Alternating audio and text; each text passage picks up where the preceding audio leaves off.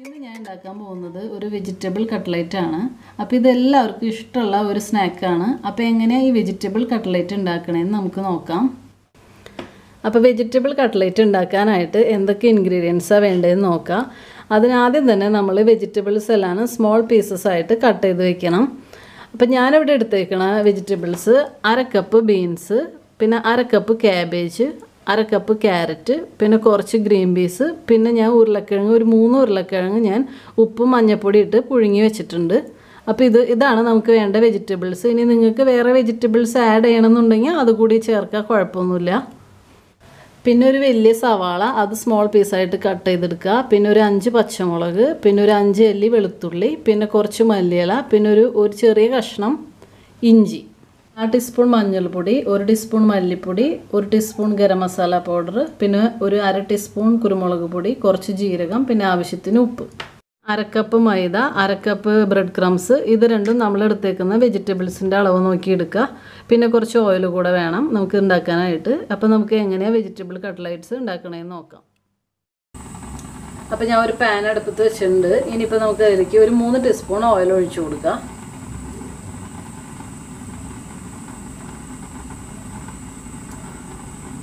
ഇപ്പോൾ ഓയിൽ ചൂടായിട്ടുണ്ട്. ഇനിയിപ്പോൾ ഇതിലേക്ക് നമുക്ക് സവാള, ഇഞ്ചി, പച്ചമുളകൊക്കെ കട്ട് ചെയ്ത് വെച്ചേക്കുന്നത് ഇട്ട് കൊടുക്കാം.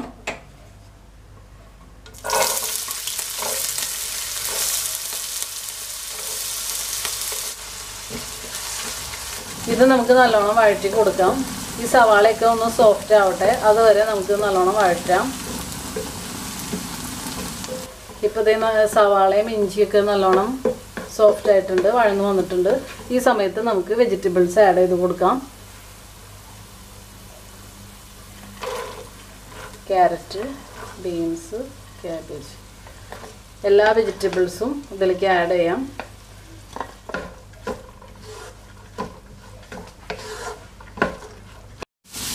ഈ വെജിറ്റബിൾസ് ഇനി നമുക്ക് നല്ലോണം വഴറ്റാം. ഇത് ഒരുവിധം വഴന്ന് വരുമ്പോൾ നമുക്ക് ബാക്കിയുള്ളത് ആഡ് ചെയ്ത് കൊടുക്കാം. ഇപ്പോൾ ഇതേ വെജിറ്റബിൾസ് വഴന്നുകൊണ്ടിരിക്കുകയാണ്. അപ്പോൾ ഈ സമയത്ത് നമുക്ക് നമ്മുടെ ഗ്രീൻ പീസ് ആഡ് ചെയ്ത് കൊടുക്കാം. ഈ നമ്മൾ പുഴുങ്ങി വെച്ചേക്കണ ഉരുളക്കിഴങ്ങ്, മഞ്ഞൾപ്പൊടി ഉപ്പൊക്കെ ഇട്ട് പുഴുങ്ങി വെച്ച ഉരുളക്കിഴങ്ങാണ്. ഇതിലേക്ക് ആഡ് ചെയ്ത് കൊടുക്കാം.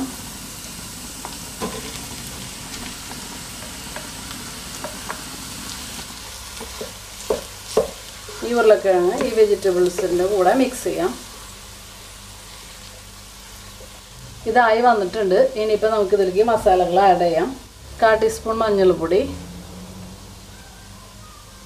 ഗരം മസാല പൗഡർ, 1/2 ടീസ്പൂൺ കുരുമുളക് പൊടി, 1 ടീസ്പൂൺ മല്ലിപ്പൊടി, പിന്നെ കുറച്ച് ജീരകം. ഇതെല്ലാം കൂടി നമുക്ക് നല്ലോണം മിക്സ് ചെയ്യാം. കുറച്ച് ഉപ്പ് കൂടെ ആഡ് ചെയ്ത് കൊടുക്കുക. നല്ലോണം മിക്സ് ചെയ്യാം. ഇപ്പോൾ കട്ട്ലേറ്റ് ഉണ്ടാക്കാനുള്ള മസാലയൊക്കെ ശരിയായിട്ടുണ്ട്. ഇനിയിപ്പോൾ ലാസ്റ്റ് മല്ലിയില ആഡ് ചെയ്ത് കൊടുക്കാം.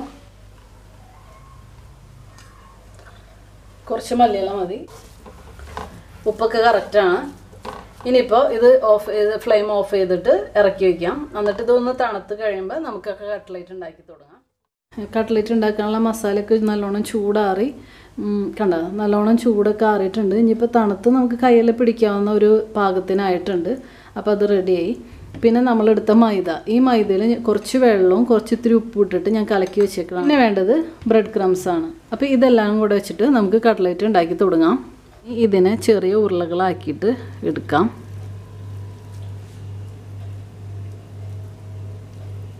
ഇങ്ങനെ ചെറിയ ഉരുളയാക്കിയിട്ട് അത് നമ്മുടെ ഇഷ്ടം പോലെ, വലിപ്പം കുറവോ കൂട്ടിയോ അത് നമ്മുടെ ഇഷ്ടം പോലെ എടുക്കുക.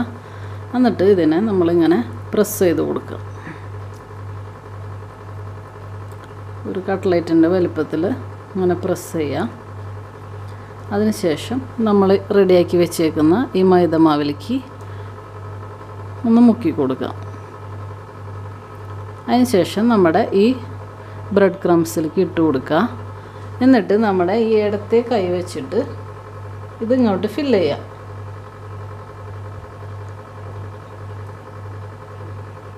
ഇനി ഇത് ഇവിടേക്ക് മാറ്റി വയ്ക്കാം.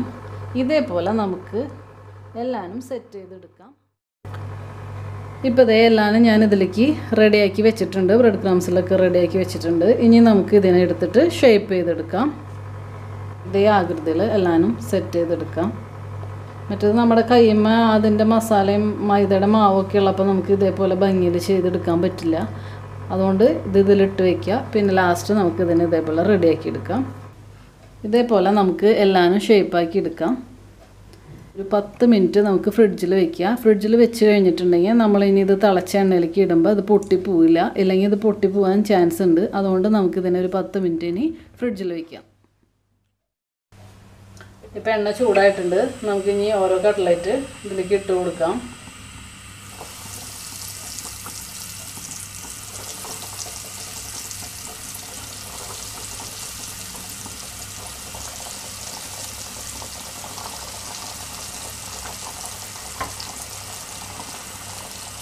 ഇത് ഫ്രൈ ചെയ്തെടുക്കാനായിട്ട് ഒരു മീഡിയം ഫ്ലെയിമിൽ ഇട്ടാൽ മതി. ഒരുപാട് ഫ്ലെയിം കൂട്ടിയിടണ്ട. ഇതേപോലെ മറച്ചിട്ട് കൊടുക്കാം.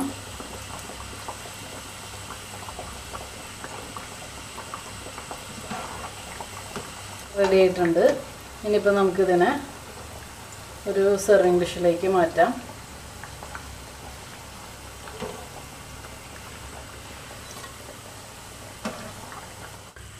ഇതേപോലെ ബാക്കിയുള്ളതും നമുക്ക് റെഡിയാക്കി എടുക്കാം. അപ്പോൾ ഈ വെജിറ്റബിൾ കട്ട്ലേറ്റ് എല്ലാവരും ഒന്ന് ട്രൈ ചെയ്ത് നോക്കാം. കുട്ടികൾക്കൊക്കെ നല്ല ഇഷ്ടമാവും. പിന്നെ നിങ്ങൾ ആദ്യമായിട്ടാണ് എൻ്റെ ചാനൽ കാണുന്നതെന്നുണ്ടെങ്കിൽ എൻ്റെ ചാനലൊന്ന് സബ്സ്ക്രൈബ് ചെയ്യുക, ലൈക്ക് ചെയ്യുക. പിന്നെ നിങ്ങളുടെ ഒപ്പീനിയൻസൊക്കെ എന്നെ കമൻസിലൂടെ അറിയിക്കുക.